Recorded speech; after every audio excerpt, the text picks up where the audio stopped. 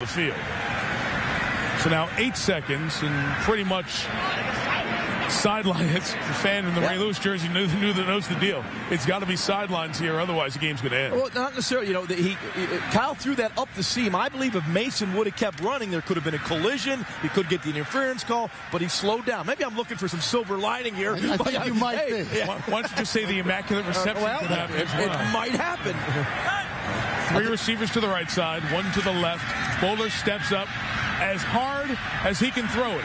It's going to be shy of the goal line, but on the deflection it is. He caught it! But shy of the end zone, and the game ends.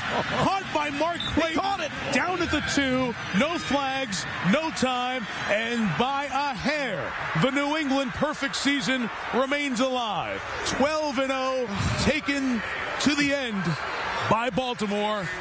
But the Patriots' pursuit of perfection continues, 27-24. Brian Billick, Bill Belichick, the handshake. And the Ravens lose their 6th consecutive game, fall to 4-8. 52 yards on the Hail Mary, but a couple of yards shy. And Bullard does a great job of getting air under this. He gets it right to the goal line. A jump ball. Mark Clayton goes up. That's we saw this in the Super Bowl with the Rams in Tennessee.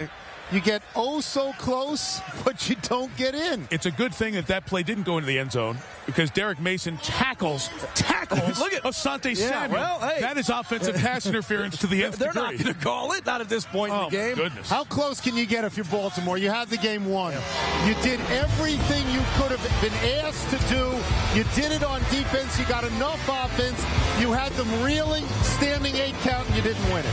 Much more on SportsCenter. Susie Colbert, Michelle Tafoya, Tony Kornheiser, Ron Jaworski, Mike Tirico. Good night from Baltimore. This has been a presentation of ESPN, the worldwide leader in sports. The Patriots remain perfect.